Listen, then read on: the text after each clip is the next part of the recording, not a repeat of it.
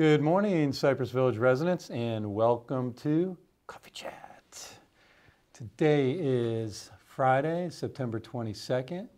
My name's Ty Morgan, Executive Director, and we are glad to have everybody out there in the viewer audience today. So thanks for joining. A lot of content as usual, and we are very pleased that you are here joining us. So stay tuned, and I will wrap it up as I usually do at the end. Again, have a great one. Talk to you soon. Good morning, everybody. Happy Coffee Chat. Couple updates from the maintenance department. First off, the healthcare roof was finished this week. They still got a couple of items to come back and do, but all the main work is done. Which means the shark coatings for the front walkway is scheduled for the first week of October. That's only 2 weeks away. We'll have some more information next week as in which doors will be closed when and which entrances you should be using on what days when you're coming back into the property. So that will be a little hectic for a couple days, but the finished product will be worth it. The putting green and croquet court, everybody's seen the new grass has gone down. It looks fantastic. We have a couple of more things to do.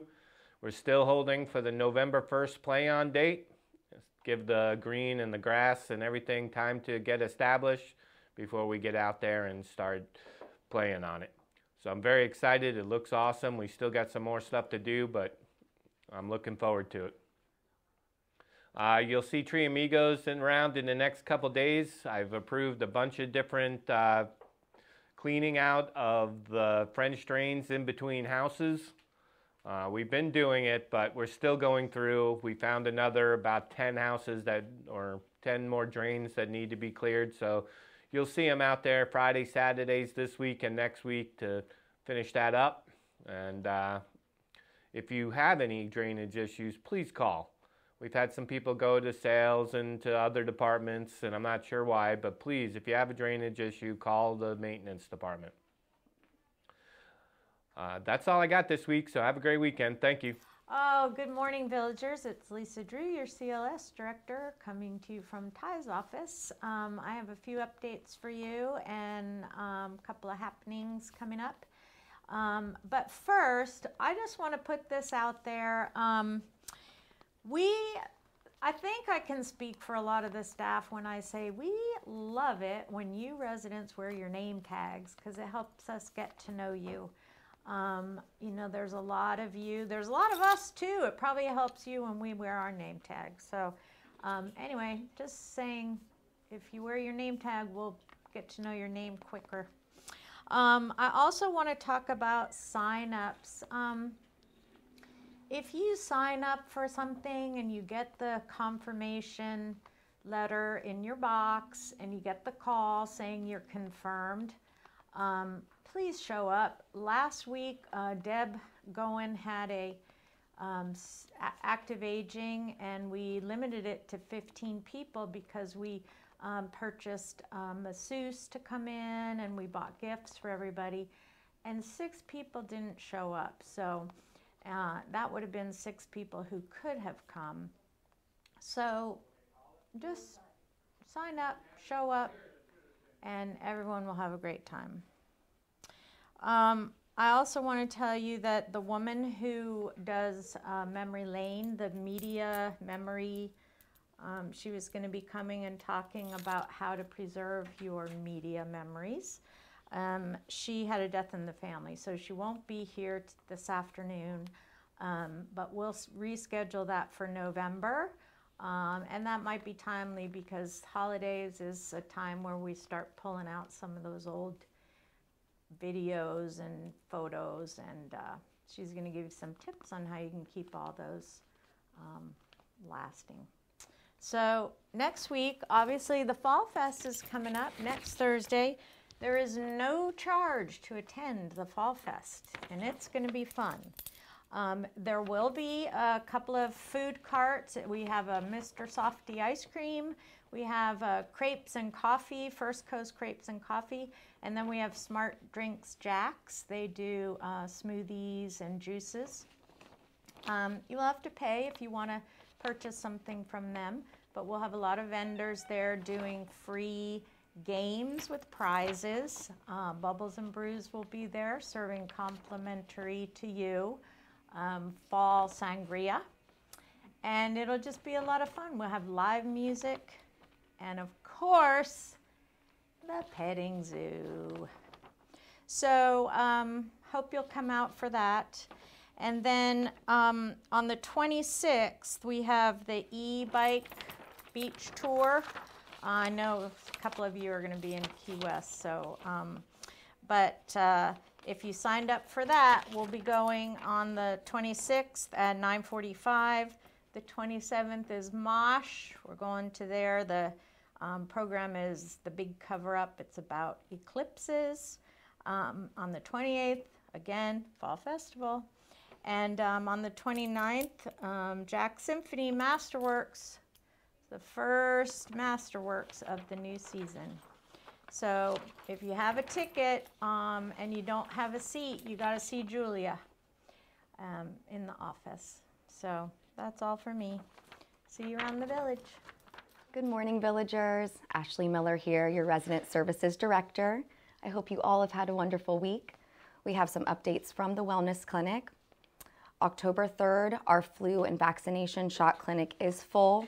Publix will be back on October 17th, and we will send out another survey to you all to capture your preferences on appointment times. October 4th, from 2 to 3 o'clock, we will have an outpatient therapy meet and greet. Come meet your new outpatient therapists, Madison and Danny. We'll offer our smoothie of the day as well as a tour of our beautiful new therapy gym.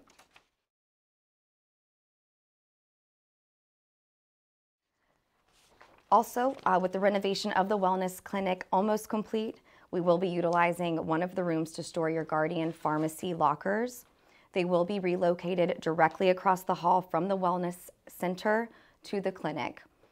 This move will take place this morning. If you have any questions, please don't hesitate to come find me. A quick note too on our Publix vaccination clinic. The recommendation is that you can receive both the COVID and flu shots at the same time. But for those of you that are concerned about getting both, we do absolutely recommend that you get your flu shot first and go back and receive your COVID booster shot at a later time once we have more supplies as well. We do have Publix vaccination consent forms that will be due today. If you do need one, the concierge will have extra up at the desk for you. I hope you all have a wonderful weekend, and I'll see you around the village. Hi, I'm Dr. Sharon Phillips with Mental Health Center of Florida, also known as Transformative Health Solutions. I'm here today with my colleague, Dr. Connie Williams, who is also a fellow psychologist, and we wanted to talk a little bit today about the services that we offer to Cypress. Yeah. And one of the services that I'm very excited to talk about, some of you might know it before as our grief support group, and that was facilitated until recently by one of our pre-doctoral psychology interns, Sydney. And Sydney moved back to Texas. She was with us for a year. And we decided that after hearing from several of you that we would like to open up the group to a broader topic called life transitions. Yes. And that will cover any kind of transitions in aging that people experience, everything from transitions in independence to changes with family members, to changes in driving privileges, health, all kinds of things. And that will be held starting October 3rd, which is a Tuesday. Thank you. Tuesday, and it will be in A6 from 1 to 2 p.m. Everybody is invited to attend. Please come. So you can meet Dr. Connie. She will be facilitating that group. So Life Transitions Support Group is open to everybody for any kind of transition you're going through. I also wanted to let you know that some of you may know me from the individual sessions that you've had with me, and Dr. Connie will be able to join me in also offering those services so that we can reach a greater number of you. If you're interested in some one-on-one counseling that will be totally covered by your insurance, you won't have to pay anything out of pocket, and you just want to be able to have that individual type of emotional support, we want to be there for you. completely confidential. Yes. Right. So you can give us a call. I last time put my cell number on there. I'm happy to do that again for today. It's 513-484-8342. You can also talk with Lisa, Drew, or Chrissy, anybody in the Wellness Center that can point you towards us. I am so excited to meet all of you and look so very forward to your joining with me, both in group and individual time, to work through anything that you find is a struggle these days, and most of us have something, so by all means, drop in. Thank you. We look forward to meeting you.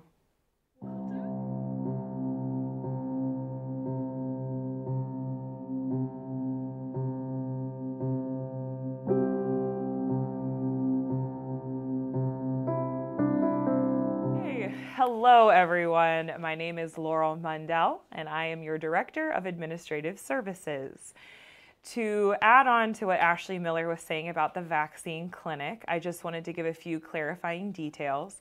So because Susan's not here, we are taking this on and helping Ashley as she integrates.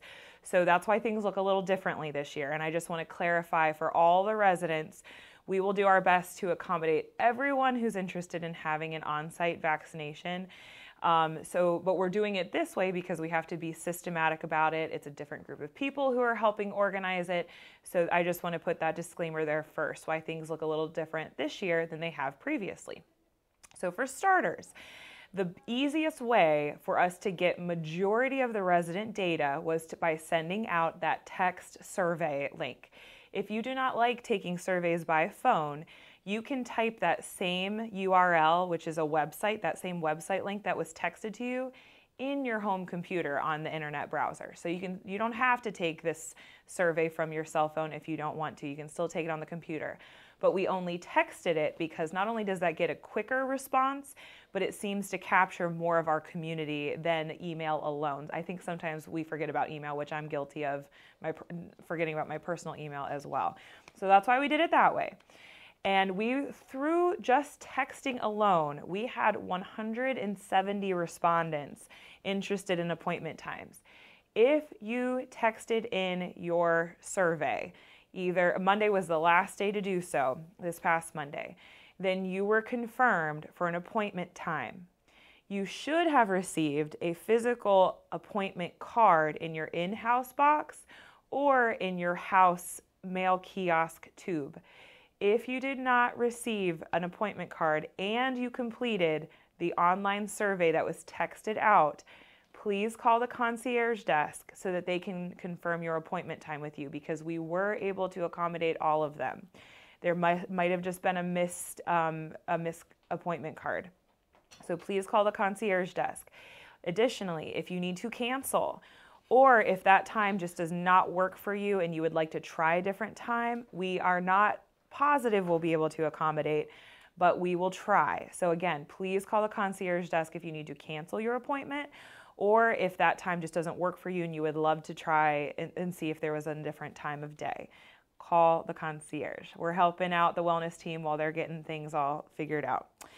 And then, as Ashley mentioned, we are going to have a second clinic a couple of weeks later in October for employees and then our residents in the higher level of care. We'll do a very similar procedure for that one as well. More information forthcoming. But for those of you who have appointments for October 3rd, please, if you did not receive that appointment card, call the concierge desk to confirm.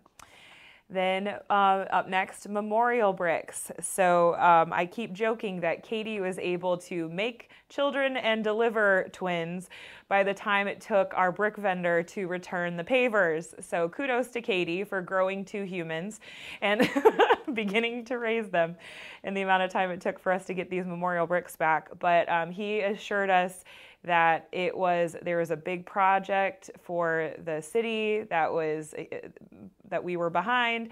So even the 12 bricks that we had, he was able to squeeze them in, but it was probably 18 months after the initial order. It took some time. Katie had done everything that she could do once she returned from maternity leave, including trying to find other vendors. And this is truly the only paver engraver in the driving radius that any of us would commit to in the state of Florida. So I do apologize for the delay. We did just get them last week. They're picked up. Maintenance now has them, and they're projecting that they'll be placed within the coming weeks. They want to do some pressure washing over in that area, clean it up a little bit, settle some of the bricks that might have come up. So, but in the coming weeks, you should see those newly purchased and engraved bricks in place. Moving forward, because of the circumstance we have with this being the only vendor in the area to do this kind of work, we are going to just open up once a year a time for anybody who's interested in a memorial brick in dedication of a loved one who's passed, or just in honor of someone who's still living, of a great achievement or a tribute to them. We will do that at the last quarter of this year in hopes that we'll at least have it the following year around this time. So those orders are open and available now until December. We'll close it at the end of December, at the end of the year, and then submit the order to our engraver. If you need a memorial brick sheet, you can pick that up from the business office, or you can email Katie Amador, and she will be able to send you that. And there's some specific requirements for the inscription. We can only do 3 lines, and I think it's 17 characters per line, which includes the space. So you're going to have to get a little creative if it's a long name or a longer inscription. But the bricks are $100 a piece. That pays for the paver as well as the inscription. We do not make any money off of this. So just know that on the front end. But we would love for you to continue to do that. It's a beautiful thing once it's out there. And I do apologize for the delay, but I think this will work well for us moving forward to just do it once a year.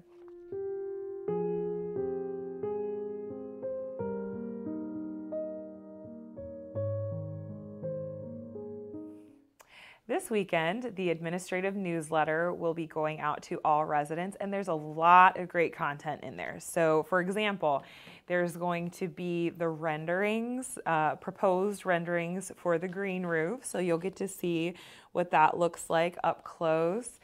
You're going to get to see the new Loon's Nest breakfast menu. That'll be in there so you can see some items. There's going to be some new faces there, some of the employees that we want to honor and recognize for their work, as well as some new faces that are coming in or returning faces, and a promotion. Chef Tony has been promoted to sous chef for the Loon's Nest, so that's a fun little write-up there. So please check it out when you get them this weekend. And then on as my final item, I want to talk about the Alzheimer's fundraising again with our grand total. As of today, we have the grand total of $12,048 for the Alzheimer's Association. Incredible job, everybody. We have now surpassed our 50% mark of our $20,000 goal. Great work. And through the coming weeks, we have about 44 days until our walk, our community walk. And we're going to have little fundraisers here and there to try and raise money. One of the things that Lisa Drew is going to do to help us out is have a dunk tank at the Fall Fest, where residents and staff can pay to attempt to dunk our executive director, Ty Morgan, and then some other willing participants. So please make sure you bring some cash out so you can pay for the softballs. Basically everyone but Dave Green. He made it very clear that he is not going to participate this year. He served his time. You would have thought he was a POW by the way that he responded to the request this year, but apparently that didn't go so well for him last year, but we appreciate his service. Thank you for your service, Dave. And then last year I forgot to bring it, but I wanted to show you this week the Cypress Village story. So any of you who donate a gift of $250 or more, or increase your previous gift to equal $250, you will get a free copy of the Cypress Village story. This is created by resident Mike Booten, and I just wanted to show you how it has a lot of interesting information in it about Cypress Village from the start. So it's a pretty thick book. I think there's 60 pages of the regular version of the original version, and then there's 12 addendums, I believe. So it's a pretty lengthy document, full of fun information about the starting of Cypress Village and all of the improvements we've seen over the 30 years that it has existed. So again, a gift of $250 to the Alzheimer's Association will get you a free signed copy of the Cypress Village story. Thank you so much, and I will see you around the village. Good morning, this is Scott Markwart for another edition of Coffee Chat. First, I want to just talk about our Telguards in the homes, which obviously is just a way for your home's alarm system to reach security. We are most concerned with that signal actually reaching security. So we have been installing several Telguards in multiple homes that it's not getting to security. Those installations are currently happening, and we've been very pleased with how quickly the last 16 of them have gone in. But we are also seeking to find any other residents that are without a Telguard or those signals are not reaching the security office. So we are going to try to assist the maintenance team with those preventative maintenance checks with the system. So just look forward to seeing us around the village to get that stuff taken care of. So if you are interested in canceling a landline subscription and getting a Telguard subscription, just call the security office and we will gladly do that. It'll probably save you a little bit of money, and we believe that the Telguard is a better option and a more secure way of making sure that our signal is reached in the office.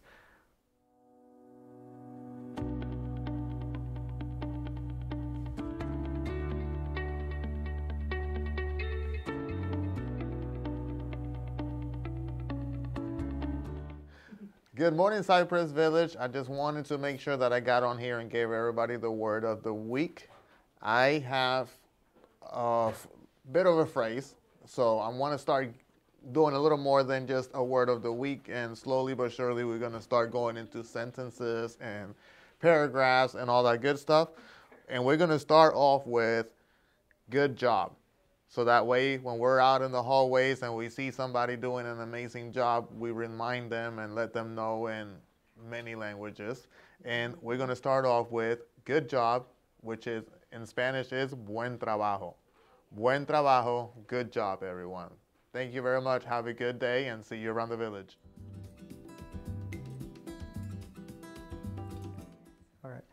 Hello everybody, it's Hector Gonzalez coming to you from Ty Morgan's office. I got to figure out a new line for that. That's getting old.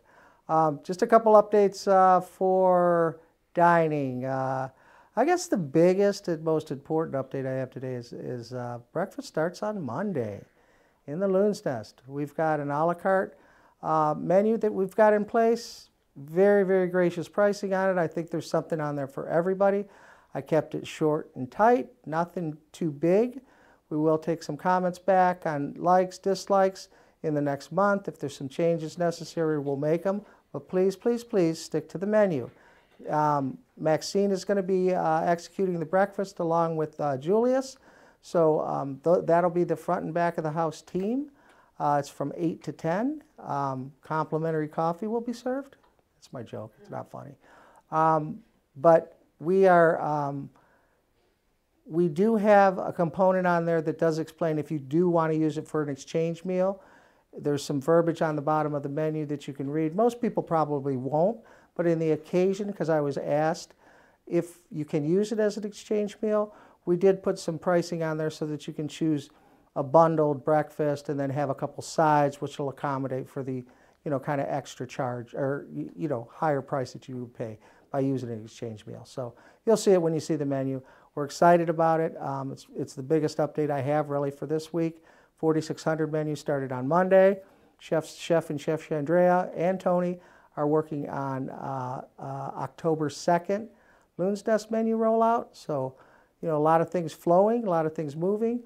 Update on the servery. I'm expecting in the next 2 weeks we're going to be able to start construction on that. There could be a slight interruption in services from dining during that time frame. Once I get closer and we've got the construction schedule together, and Dave and I are working on that together, we may have a day or two, but we'll get that communication out to everybody so that they know well in advance if we are going to have an interruption. But we've, the team and I have been talking about this for a while, so we do have some plans. We have been planning for this, so we've got some good ideas that hopefully we won't have to interrupt service for a day or whatever it is. Anyway, have a great day. See you around the village. Bye.